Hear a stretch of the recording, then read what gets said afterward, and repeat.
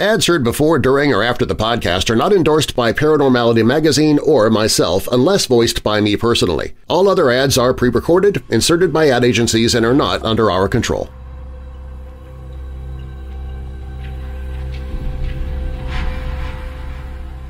Welcome to Paranormality Magazine. Each week, Paranormality Magazine explores all Fortean subjects, from phantoms to UFOs, and every cryptid creature in between.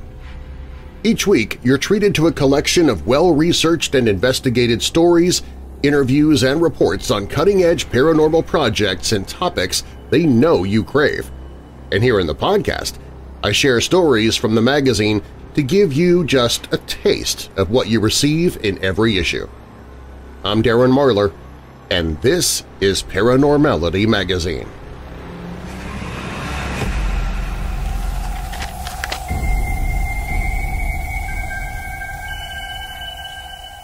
Just a little after midnight, one November night in 2007, a pair of mysterious cryptids walked across a family's lawn in Fresno, California. The footage went viral and became an internet sensation. The walking pants became the cute and cuddly face of cryptozoology. They walked across the screen in such a silly and ridiculous fashion that most of us couldn't help but instantly fall in love with the little guys, and that is pretty much where the story concluded. A paranormal reality show here or there would cover the topic. Discussion boards would debate the validity of the footage, usually ending in an agreement that at least they were adorable, and the whereabouts of the man who filmed the events was left to mystery. Case closed, right? But what if I told you there was so much more to the story? What if the cuddly and adorable Fresno Nightcrawlers were something so much more complicated and mysterious? Nick Valenzuela went to the actual grounds of the Fresno Nightcrawlers incident and spoke to the family who experienced the ordeal. Here's the story that he tells. I drive into Fresno on a blistering 100-degree day in June. The sun is scorching Highway 99 as I roll into town. The town is alive and bustling on a Saturday afternoon and is in full swing of summer fun. My purpose is to uncover some truth about a dark and cold night back in November of 2007. I pull up to a normal-looking house in what looks like a typical California neighborhood. In the driveway awaiting me is a man named Rogelio, brother to Jose, who originally filmed the Nightcrawler footage. Jose unfortunately passed away in 2014. However, Rogelio was there for every part of the Nightcrawler saga. He and his brother experienced this together, and it was one part of a powerful bond the two brothers shared. Rogelio keeps a picture of himself alongside his brother as his phone screensaver. I meet Rogelio on the same lawn that two mysterious beings traversed 15 years ago. Rogelio is about to tell me about that night, and so much more. Jose lived with his family in the heart of Fresno. Their neighborhood of residents had a bicycle thief in their midst, so Jose decided to install a surveillance system. One camera was set up to directly overlook the front yard of their house. One night, the family dog began barking to an extreme degree. Jose turned on the monitor linked to the surveillance system. Jose grabbed his camcorder to record the monitor in the hopes of catching whatever caused the dog to go off.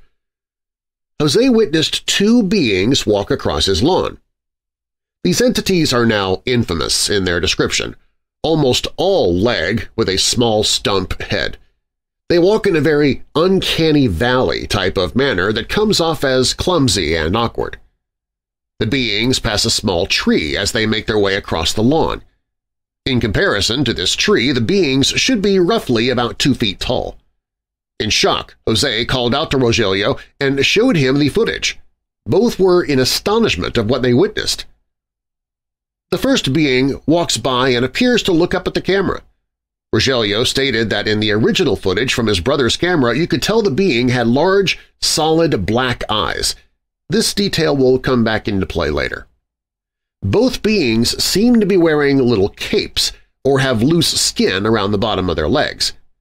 The two brothers stepped outside onto their lawn and looked around for any sign of the creatures. They were only met with the cold air of the night and an unnerving feeling that they witnessed something beyond comprehension. However, according to Rogelio, Jose felt something else – utter fear. The next morning, Jose and Rogelio discuss what happened. Both come to the agreement that this is not a prank. I asked Rogelio if there was any reason as to why someone would prank his family. Rogelio was adamant that his family got along with the entire neighborhood except for one particular family. When I inquire about the possibility of a prank from that family, Rogelio gives a very direct answer. They wouldn't have played a prank. They would have most likely did a drive-by if they were upset. While Rogelio and Jose were in agreement that the footage was not a prank, the two differed on what to do with the footage. Rogelio felt that they should just let it be and see what happens. Jose, on the other hand, wanted everyone to see the footage. He felt compelled to share it with as many people as possible. Jose contacted the local Univision news station, and they had Jose come down to the TV station. As Jose showed the footage to a reporter, she requested that her cameraman get the footage as quickly as possible so that they could have footage ready for air that day. He then proceeded to film Jose's footage from a TV monitor with his camera. To recap, the quality of the footage that would introduce the world to the Nightcrawlers was as follows. Step 1. Consumer-grade night vision camera hooked up to a CCTV system, which films the Nightcrawlers. Step 2. Camcorder recording of the CCTV system monitor, recording footage of Nightcrawlers from the TV monitor. Step 3. Camcorder footage played on TV monitor at Univision, which is filmed by another camera. This is the footage that airs on Univision, and a copy is made for an investigator named Victor Camacho by Jose. Step 4.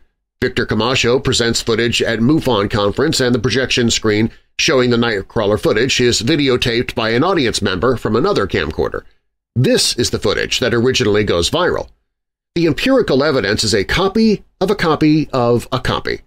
This is the quality of footage that is most analyzed. The footage was featured the very next day on the Primer Impacto show. The segment seemed to generate a lot of speculation, so Univision wanted an expert source on the case. They contacted Victor Camacho, who hosted a very popular Spanish radio talk show on topics of high strangeness called Los Desvelados.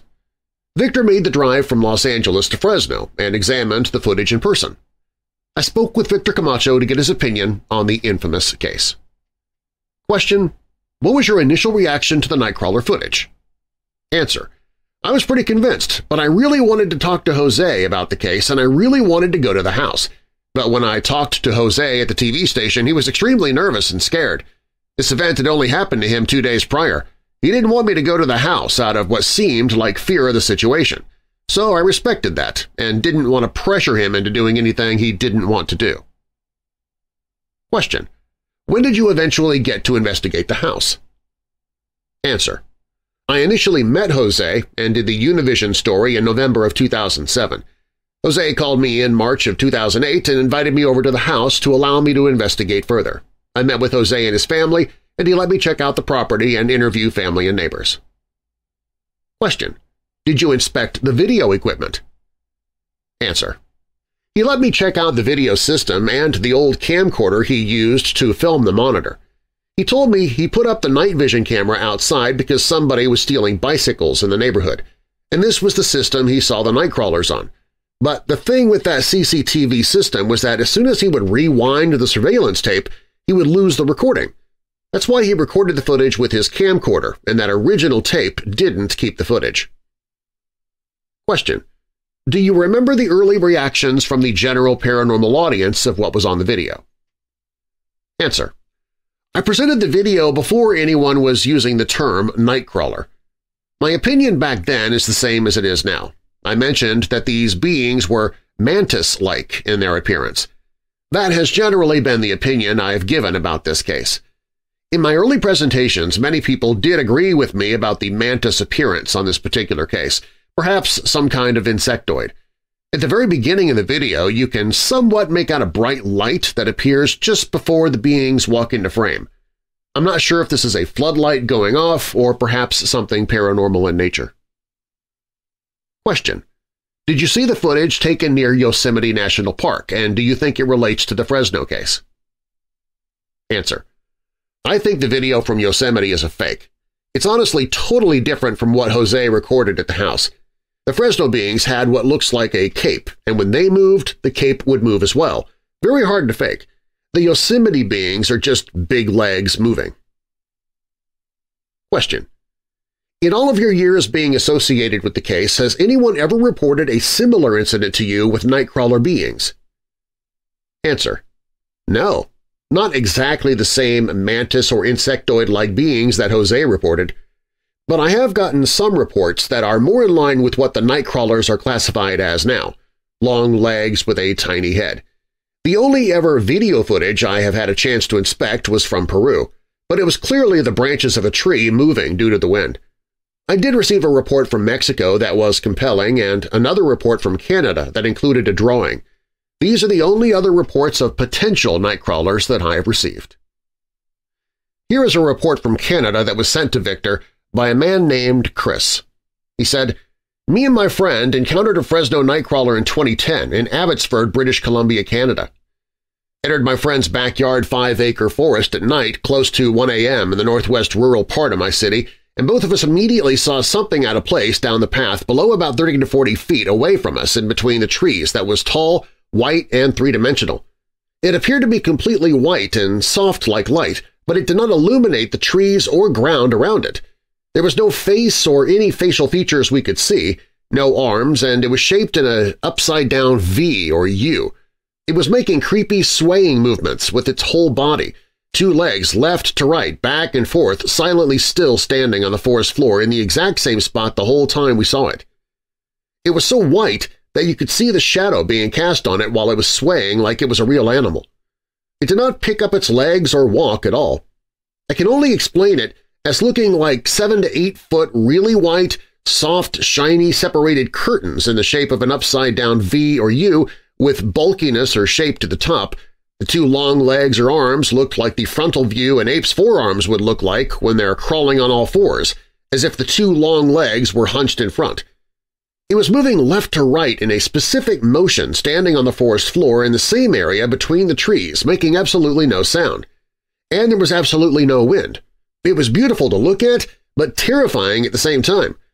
We watched it in silence as it was swaying, and I started to feel impending doom. The sinking feeling in your chest set in, and it felt like I was going to die or something bad was going to happen. I told my friend specifically, "I don't like this." He agreed, and we immediately left the forest. I recently showed First Nations where I live and my friends experienced, and the sketch that we sent, they said it was a double-headed serpent. In the research I've been doing, these creatures correlate with the Quetzalcoatl. They go by various different names from different First Nation cultures in Pacific Northwest Canada. End of the report. After the Univision coverage, the story became a viral sensation. Soon the case was featured on Sci-Fi's Fact or Faked TV show, and the name Fresno Nightcrawlers took off from there. Another video from outside of Yosemite National Park, roughly an hour from Fresno, appeared online, and all of a sudden the Fresno area seemed to be like a Nightcrawler hotspot or window area. I felt that I needed to do my due diligence on getting to the bottom of the significance of the Nightcrawlers in terms of their significance to Fresno. I reached out to Michael Banty, who runs the website Weird Fresno, for his opinion on the case and the lasting legacy of the walking pants. Here's the interview with him. Question: when did you first encounter the Fresno Nightcrawler story? Answer: I first came across the video in September of 2008. I had just started writing for Weird Fresno, and it was one of the very first things I wrote about. Question: what do you make of the video? Answer: the Fresno video, I believe, is real, meaning that whatever was filmed is not a hoax or fake. Whatever they are, I cannot tell you. Sadly, the quality is so bad, as this is a recording from a projection onto a screen at a conference, and that video was a copy of the original CCTV footage, which wasn't very high quality to begin with. As for the Yosemite video, I believe that one is a hoax, and for several reasons. One, the footage is said to be recorded by a paranormal investigator, but when I went to contact them, I noticed this video was the only thing on their channel. I attempted to contact them several times with no luck, and there was never any other activity on that channel except for the Yosemite footage. Also, the movement is different than the Fresno footage, and it feels like someone was trying to recreate that. Question: Do you think the Fresno area is a window area, given that there was another sighting near Yosemite National Park roughly an hour from town? Answer: despite my opinion on the Yosemite footage, I do believe this area is a thin area. Fresno itself is a bit of a liminal place, but there's a lot of weird things that have happened here over the years. Question: in your opinion, are the entities in the video a peek at the other, or is there a more natural explanation available? Answer: I wish I knew what these were. I honestly think something slipped through and we got a peek at something maybe ultra-terrestrial. I've said it before, and for some reason they remind me of the Fae folk. Question: why do you think these beings have such a lasting legacy in pop culture? How has that impacted Fresno? Answer: I think their cuteness is what has allowed them to last so long. Do a quick Etsy search and you'll see all types of merchandise like stickers and plushies of the Nightcrawler. But the weird thing is, most of these are made from people outside of Fresno, though I have noticed recently that more and more are being made by locals. Question: is this the strangest story to come out of Fresno? Answer: I'd say yes. I've written about a lot of things over the last 10-plus years, but this one was one of the first I wrote about and has lasted all that time. People still ask me what it is, and I still have the same answer. I don't know. I don't think we will ever know. This was a one-time thing, but its legacy is definitely lasting. End of interview. Back under the scorching Fresno sun, Rogelio finishes telling me about his experience with the Nightcrawlers. But that's not the end of the story. Actually, the story is really just beginning. I don't know when this house was built, and I don't know the history, but weird things have always happened here ever since we moved in, Rogelio said. The next story Rogelio shared with me completely dropped my jaw and honestly changed my entire view of the Nightcrawlers and the potential situation surrounding this case. Rogelio mentions how their house has had issues with troublemaking kids. However, these kids just appear at times in the house. Can't always see them, but he and his family can oftentimes hear them moving throughout the house. When asked to expand upon this, Rogelio tells me about a time his brother Jose could feel them in his room. Jose said out loud for whatever was in his room to show itself. Jose then witnessed a child's face appear in his closet. The face was pale white with solid black eyes. Rogelio says the kids never go to sleep. They are felt in the house at various times throughout the day. The family has witnessed a baby crawling on their floor, a girl entity that hides behind furniture, almost resembling a game of peekaboo, constant pitter-patter footsteps, and a heavy feeling of being watched in the house. Rogelio makes it known that many of his family members cannot sleep with the lights off, and they're afraid to investigate further to make the activity worse. But what he says next is really odd. They are our friends now. We let them know they can stay and just not to spook us anymore. What's being described sounds eerily similar to the black-eyed kids, BEK for short, phenomenon, with slight variations. Reports of BEKs usually revolve around a child or children appearing at a doorstep asking for permission to be let into the home or premises, and the experiencer becomes overwhelmed with complete and utter fear. This situation does not involve the classic BEK encounter, but if you pay attention closely, it has all the hallmarks of a BEK case. A child with solid black eyes did make an appearance. Jose and the family admitted to feeling absolutely terrified, and the family eventually did give the entities permission to stay at the house, seemingly the BEK's goal. One aspect of this case that has been consistent, from Rogelio, Victor Camacho, and even interviews with Jose before his passing, was that Jose was terrified of the Nightcrawlers. It's been mentioned time and time again that he began to fear even leaving the house. For creatures that the general public finds adorable, this is a very curious reaction. One of the main checkmarks in BEK cases is the immense fear the experiencer is overcome with when confronted by these entities. What if the Nightcrawlers were not exactly cute walking pants cryptids, but an unformed putty or the other carrying out an agenda more closely related to BEKs? I know this is a bit of a jump for those who may be into a more conventional analysis of anomalous phenomenon. However, we're discussing walking pants monsters and humanoid children. Conventional analysis may have no grounds here. And there's one more thing to analyze. I want to make this statement respectfully, and I bring it up only in terms of analysis of the case. There is strong lore that giving BEKs permission to enter a household can bring about harm or death. Jose did, unfortunately, pass away after this incident. It has been noted that some visual depictions of Azrael, the angel of death, features the being with solid black eyes. Rogelio and Victor Camacho both pointed out that the first Nightcrawler seen on camera had solid black eyes.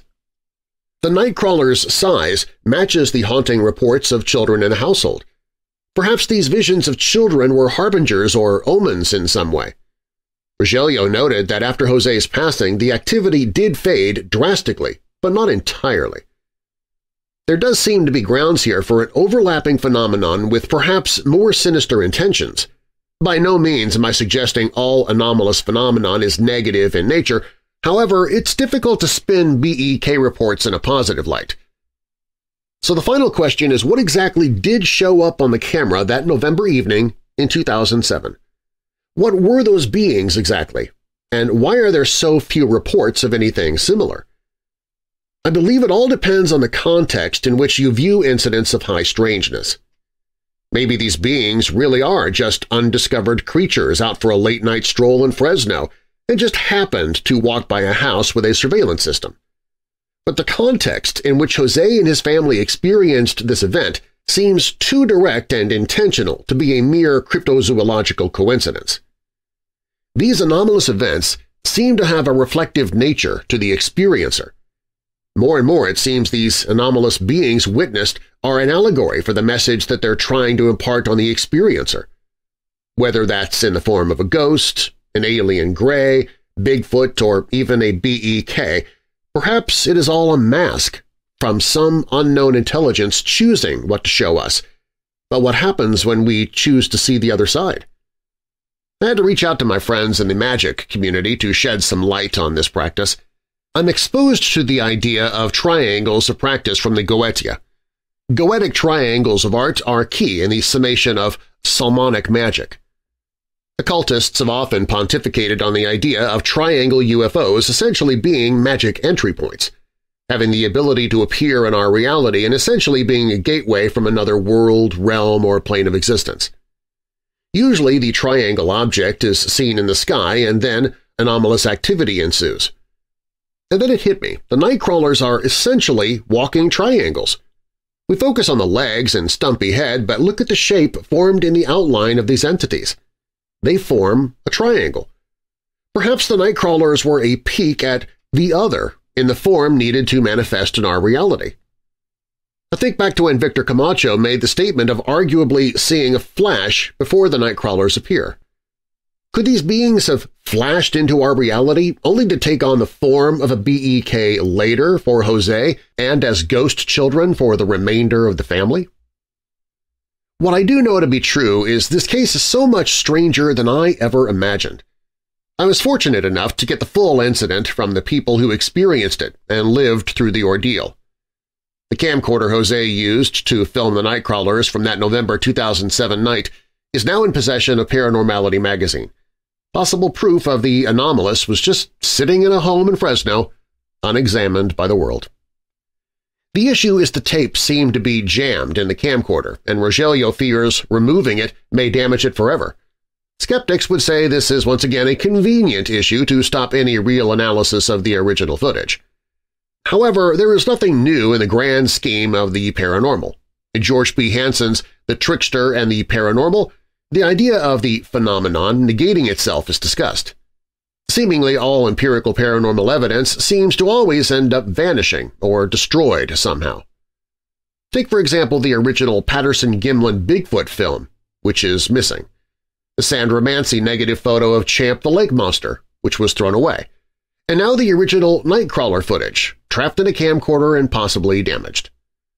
But what I do feel is truth is that Jose and his family did not fake this incident. One of the most popular theories facing the Nightcrawlers is that the video is an elaborate hoax, yet explaining how it was accomplished seems to lack any concrete answer. Heck, a famous TV show with a decent budget couldn't recreate the footage. Getting the opportunity to talk to the family in person opened my eyes to just how frightened they were and how little they wanted to do with anything potentially paranormal. With Rogelio's statement of the fear of a drive-by, the likelihood of a prank being performed in this neighborhood after midnight also seems unlikely and potentially dangerous to the prankster. I think something truly anomalous walked across this lawn in Fresno, California. The goal and objective of the beings may have potentially been sinister. The full anecdotal account has now been told, and the empirical evidence sits dormant, waiting for a day to be examined. Want more paranormality? Subscribe to Paranormality Magazine, and each month get it delivered digitally or via mail in our print version. Paranormality Magazine is a collaborative endeavor featuring works from people like you who have a passion for all things mysterious and unexplained. Our goal is the pursuit of knowledge, gathering captivating stories from our own team of writers, researchers, and investigators, as well as from writers such as yourself. Each monthly issue also includes a list of paranormal, horror, UFO, and cryptozoology events around the country, incredible paranormal-themed artwork, articles and writing sent in from our readers, suggested books and podcasts to consume, and more. Visit ParanormalityMag.com and subscribe today for as little as $3.99 a month. That's ParanormalityMag.com. ParanormalityMag.com.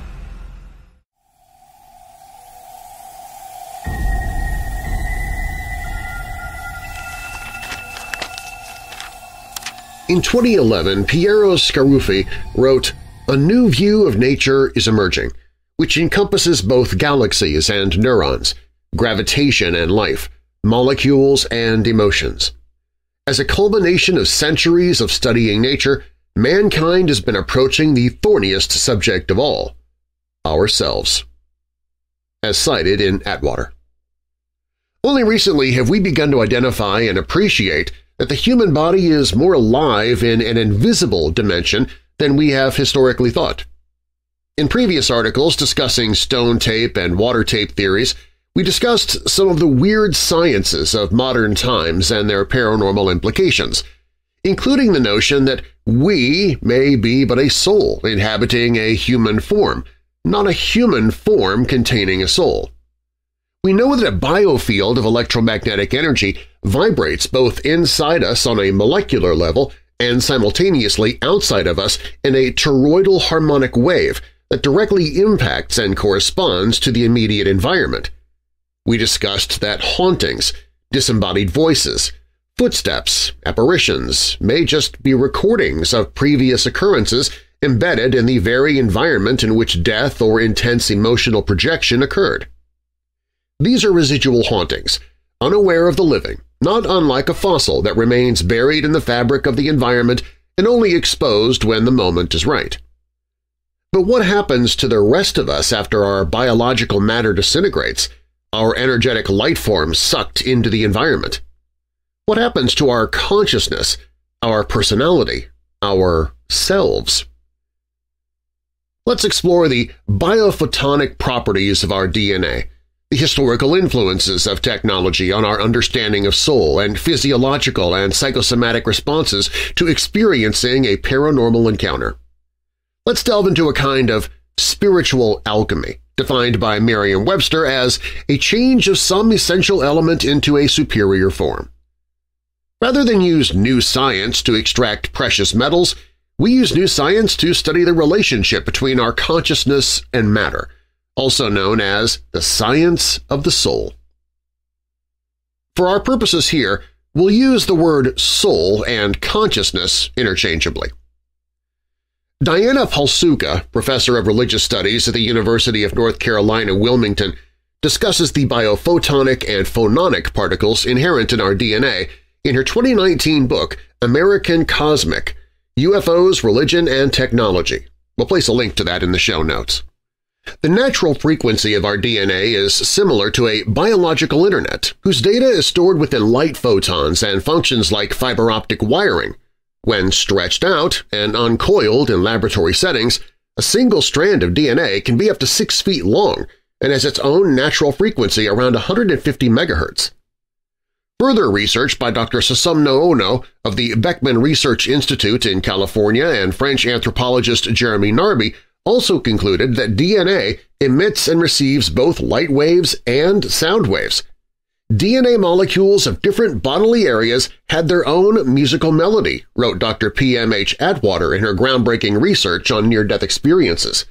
She continued, "Our bodies are made of light and sound at the most primal level, and so are the worlds of spirit and the structures of matter. Life and death are coded in the language of light and sound." DNA just got a whole lot more interesting and mysterious. It is a coiled, vibrating antenna with its own electric generator that communicates directly with the body, the environment, and the universe. It is its own technology. It has everything it needs to participate in its own creation and evolution. Sounds a lot like something a consciousness would be capable of, doesn't it? Our historic views on how the body and soul operate were, and still are, modeled after the technology available to us at the time. Ancient Roman physicians suggested our souls flowed through our bodies like the aqueducts or bathhouse heating systems common during that time.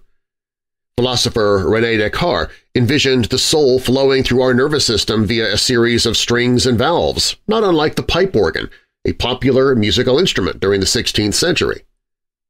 Fast forward to the late 20th century when film director Nigel Neal coined the phrase stone tape theory in 1972 to describe how spirit energies are recorded into the environment.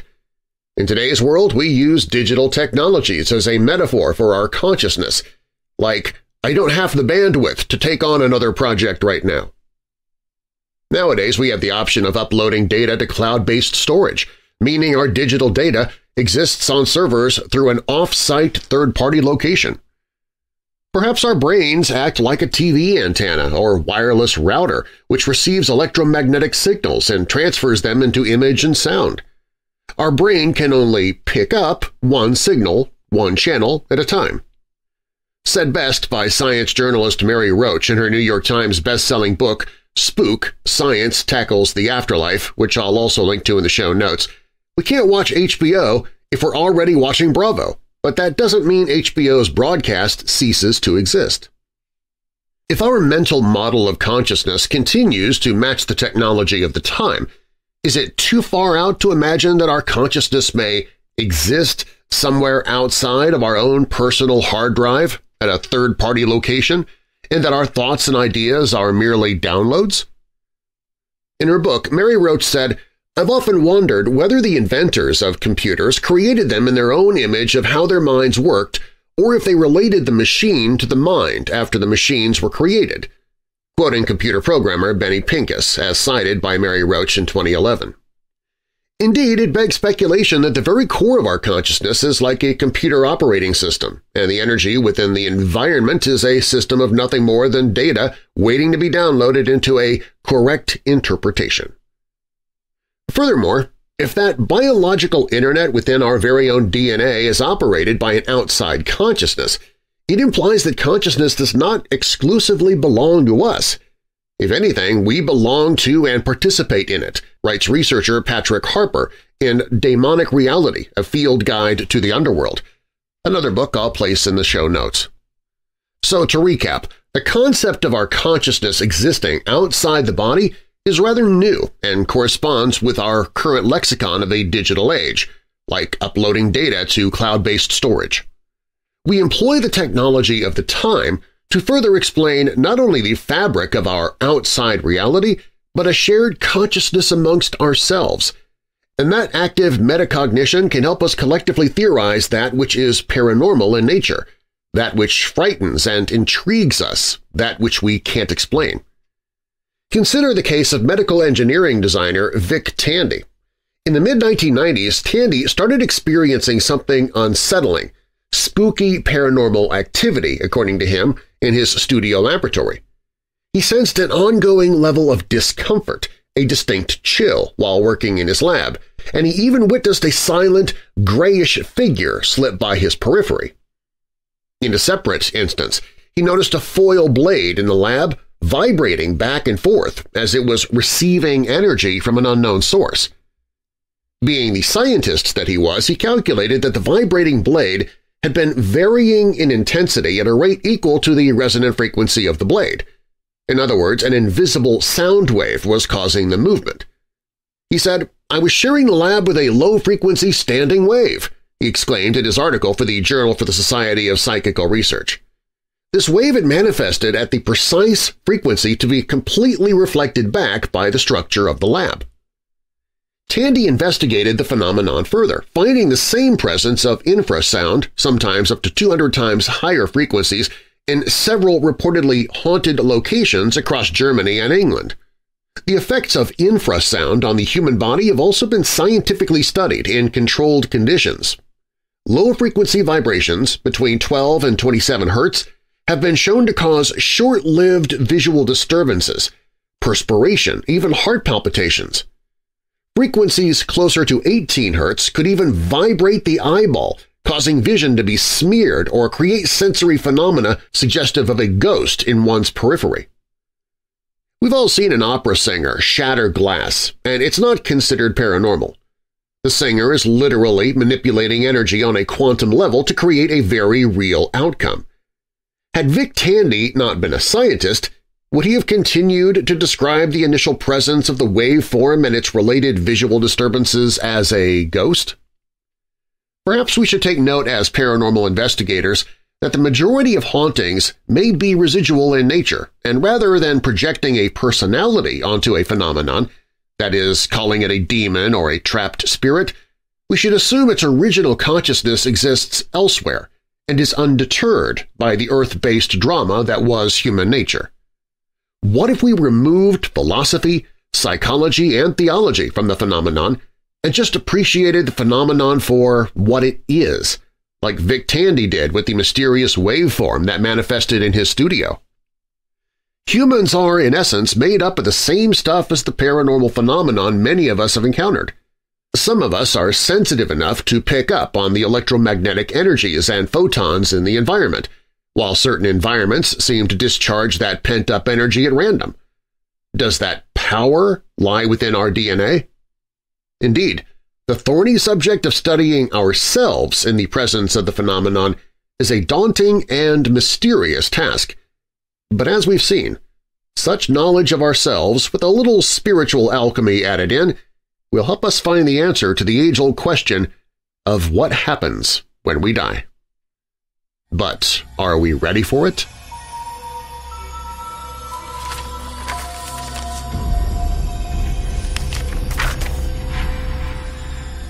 Thanks for listening to Paranormality Magazine.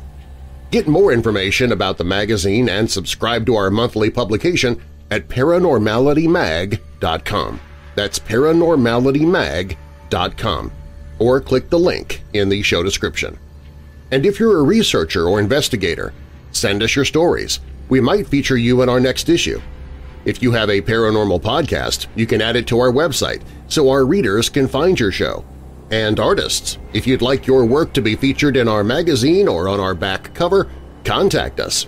Again, our website is paranormalitymag.com. I'm Darren Marlar, and I'll have more paranormal for you next time from Paranormality Magazine.